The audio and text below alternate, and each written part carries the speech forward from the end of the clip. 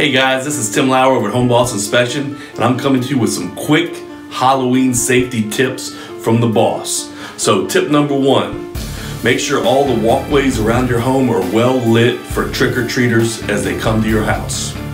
Tip two, clear pathways and yard of lawn debris and decorations so that trick-or-treaters won't trip on them when approaching your home. Tip number three, secure your pets in a closed room in the home. Tip number four, keep the curb clear of vehicles and put them in your garage. Tip number five, have fun and a safe Halloween, everybody.